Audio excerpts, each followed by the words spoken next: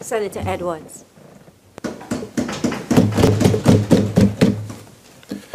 Madam President, it gives me great pleasure to join in any debate that we have here in the Senate, but it gives me greater pleasure to join in this particular debate because I stand here with a lot of mixed emotions, especially coming into this, because as senators would know, my story has been one that has been very tumultuous.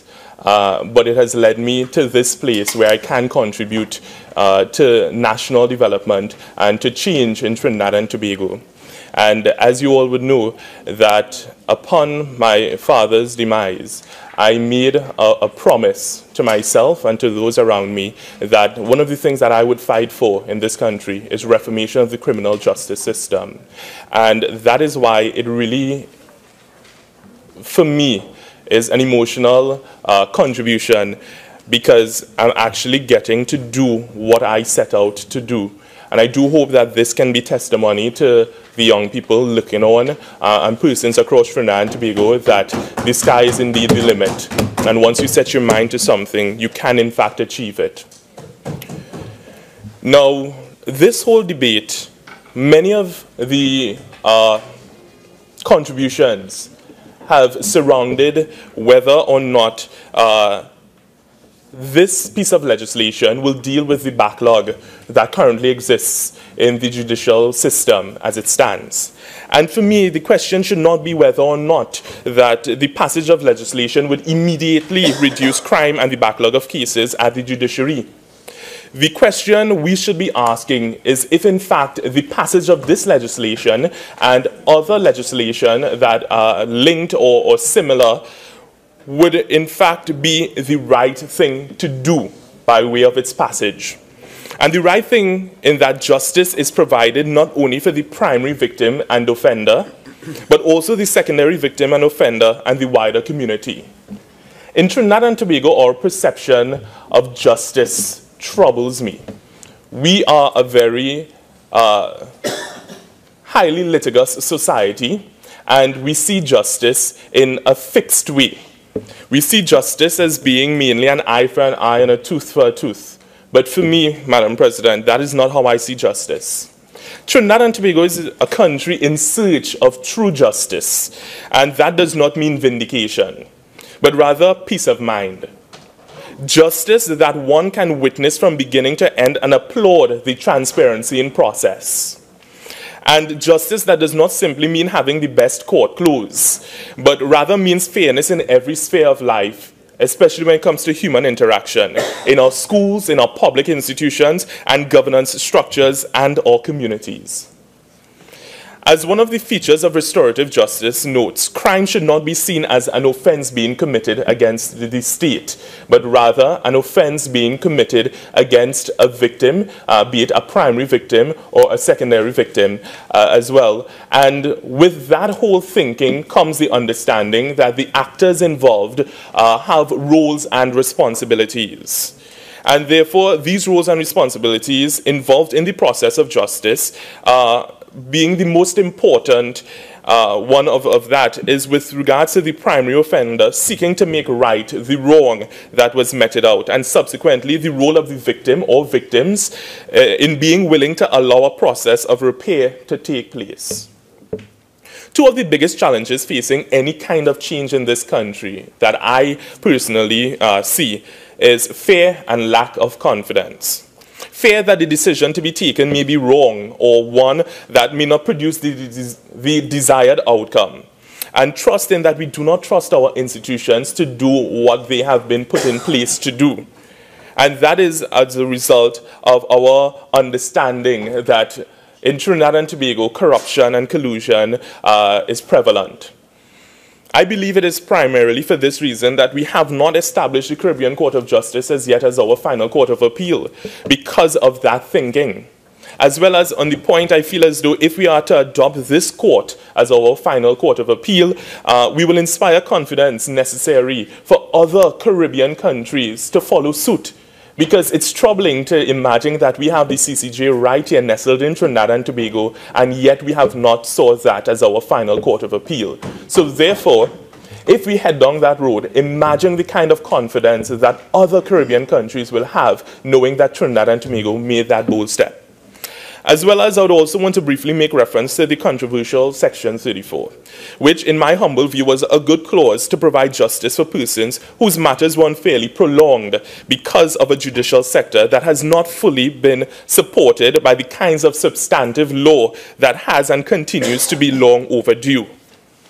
We must accept responsibility for not being as responsive to the needs of the population. And while accepting that responsibility, ensure that when an opportunity arises, we take full and complete advantage of it.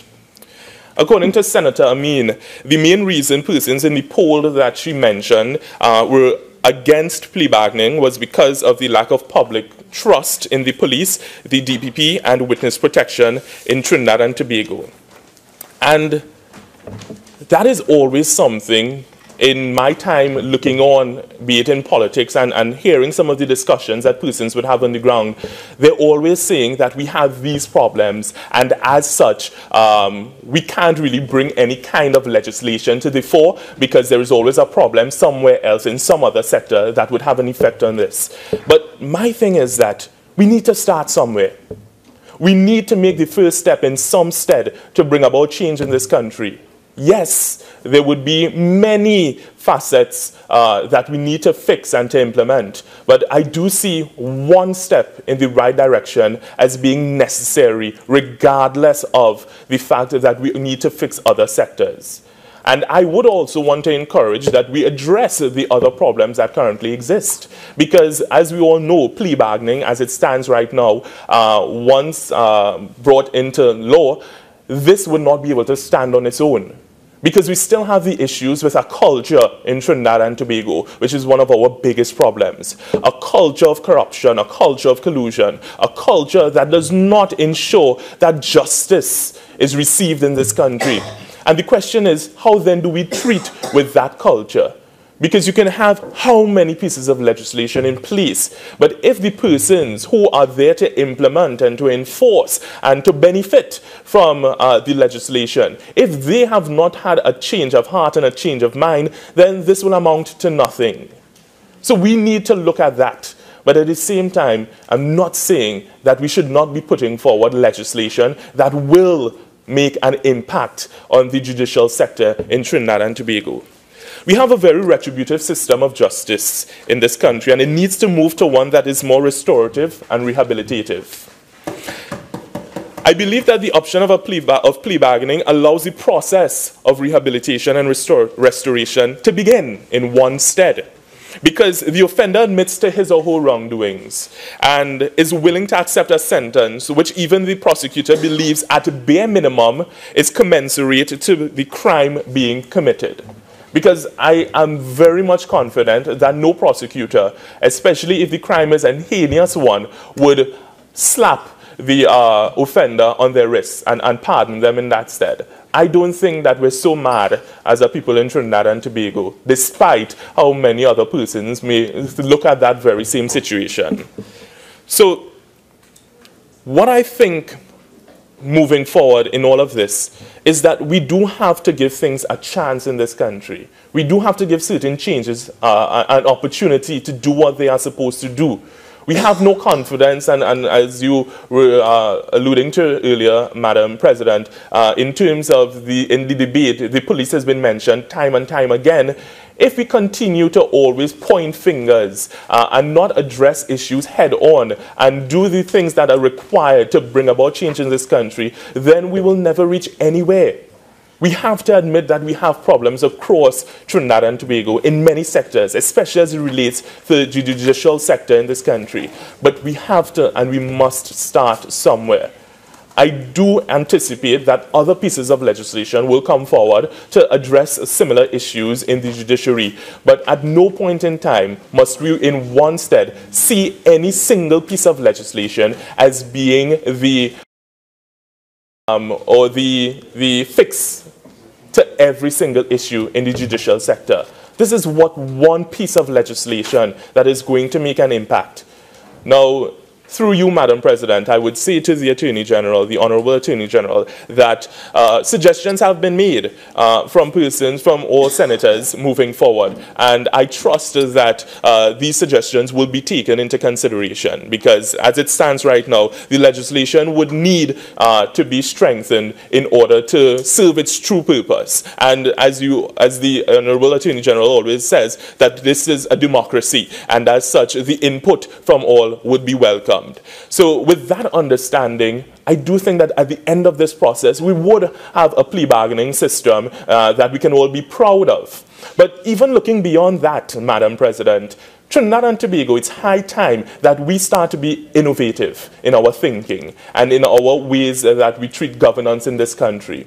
When we look at the judicial system, we need to allow the opportunity for innovation to really reign. We need to stop carbon copying a lot of the things that we see on the outside from other countries, and that is really because of our colonial past. We feel as though what is done outside by the metropole might be what we need to adopt in this country, and I think we need to understand more than ever that in Trinidad and Tobago, the talent that we have here, the mindset of our people, despite a lot of the times we see it as being very laissez-faire, we have some very, very talented people in this country who can bring ideas and suggestions to the fore. Why not Trinidad and Tobago be the lead when it comes to justice in the world? We have the potential for it. So I do think that we need to allow the judiciary to experiment in certain ways, to produce systems and practices and procedures that others can be looking to Trinidad and Tobago for in terms of adopting our ways of doing things. So we do have right before us the Criminal Procedure, Plea Discussion and Plea Agreement Bill, an act to establish a system of plea discussions and plea agreements and for matters incidental thereto. With this, I think more than anything, it would reach out to families across this country who have loved ones behind prison bars, whether innocent or guilty. They don't have the opportunity at this very moment to state or plead their case because of our flawed judicial system. I think this provides an opportunity in some stead of comfort to them, knowing that our judicial system is making the kinds of moves necessary to ensure that there is justice for all.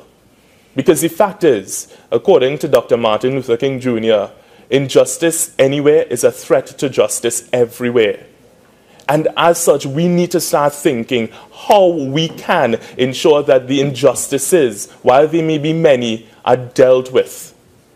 And right now, there are persons behind bars in Trinidad and Tobago's jails who have been there for years upon years upon years and have lost faith in the criminal justice system in this country. And we need to do what we can do to restore faith in it.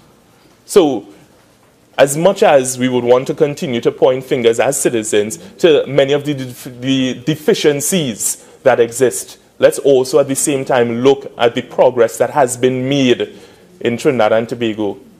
Mediation. I am a strong advocate for mediation in this country because I do think that it will be the alternative that we require to really begin the process of healing as a nation. We are too adversarial. We are highly litigious as a society. Let's sit down with one another and treat and deal with the issues that are affecting us. We don't need necessarily a judge or a jury or a prosecutor to determine what course of action we should take when a matter arises or conflict arises. Why can't we equip our population, our citizenry, with the skills they require to deal with their own problems? We need to bring back family life. We need to bring back a sense of community in this country. And yes, no plea bargaining and no trial by judge alone and all these things will deal with those issues. That will be treating with things on one end. we need to look at how we are going to deal with crime and criminality from a holistic standpoint in this country. And I think that every single member of the Senate, every single member of Parliament altogether, we have suggestions, and we want to ensure that crime and criminality has come to an end in this country. But it will require baby steps, and it will require big thinking at times. And we need to provide that kind of space for that to take place. So, Madam President, I would like to make reference to a quote from the Trinidad Express. This would have been published on January 4th, 2014, entitled "Plea Bargaining Legislation Can Help." And Senior Counsel Dana Sita-Hall, may she rest in peace, is quoted as saying, "If we continue as we are going now, in 5 years or so, an accused person who is to be tried in the High Court may not obtain a trial for 15 years. Then chances are the jury will acquit with their own ingrained system of justice. This cannot be right. It is time to activate plea bargaining and enable swifter justice." And no words could be truer. We need to put systems and mechanisms in place, and we do have that opportunity now.